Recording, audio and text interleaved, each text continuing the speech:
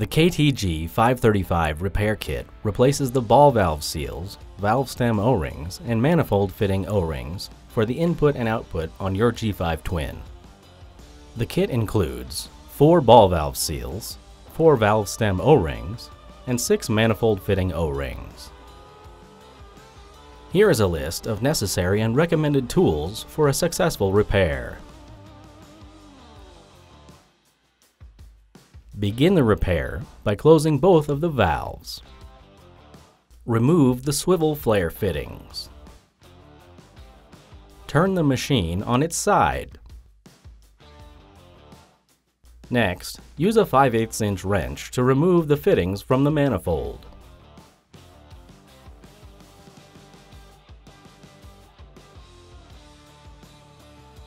Remove the manifold fitting O-rings.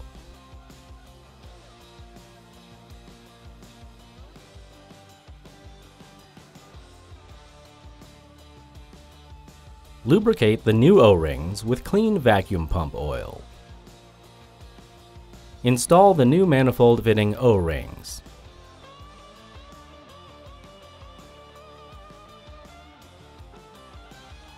Next, turn the machine upside down to access the ball valve seals. Position the knob so the ball valve is slightly open. Remove the outer ball valve seal, being careful not to damage the ball valve.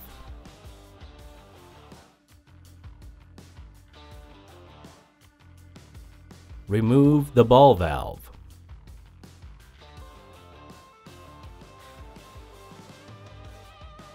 Remove the inner ball valve seal. Repeat for the other valve, being careful not to damage the manifold sealing surface.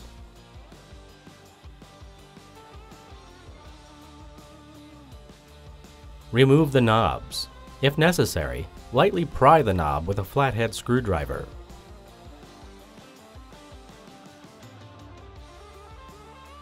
Remove the manifold insert fitting. Remove the valve stem from the manifold insert fitting. Use a pick to remove all of the valve stem O-rings from both valve stems.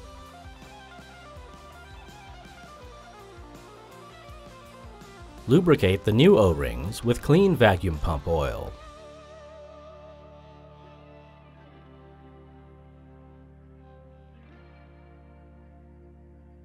Install the new O-rings on both valve stems.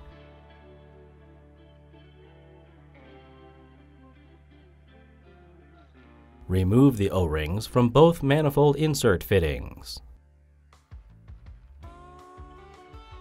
Lubricate the new O-rings with clean vacuum pump oil. Install the new O-rings onto both of the manifold insert fittings. Insert the valve stems back into the manifold insert fittings. Reinstall the manifold insert fittings. Use an adjustable wrench or 3/8 inch wrench to fully tighten. The ball valve will not fit with a horizontally turned valve. The valve must be turned vertically to fit the ball valve into place. Hold the valve in position with a pick to reinstall the knobs.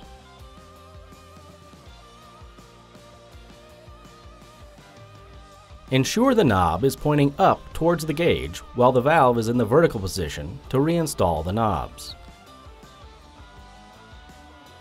Next, install the new inner ball valve seal.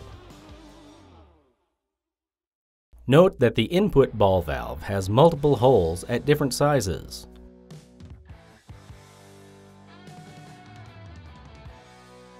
While the output ball valve has only one through hole.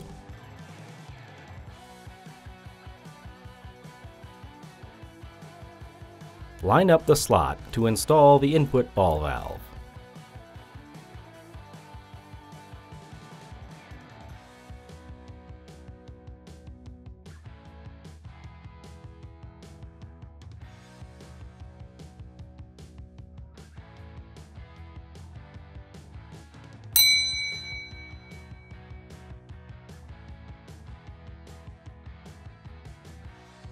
Install the new outer ball valve seal, then close the valve.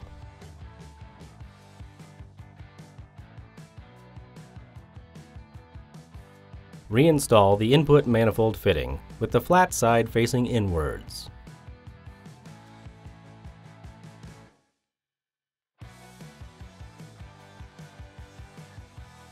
Fully tighten the fitting with a 5/8 inch wrench.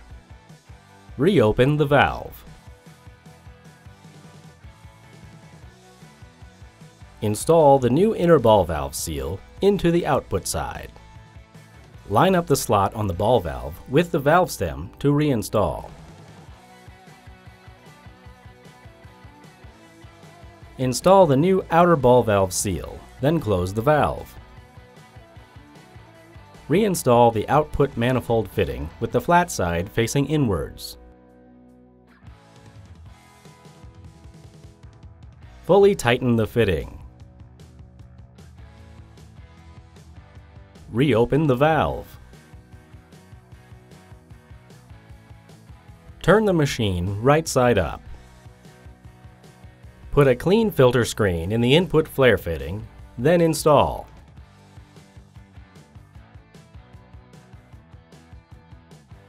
Finally, reinstall the output flare fitting without a filter screen. Always perform a bench test after a repair to ensure your machine is working properly. If you have any questions about a repair, don't hesitate to reach out to Appion directly.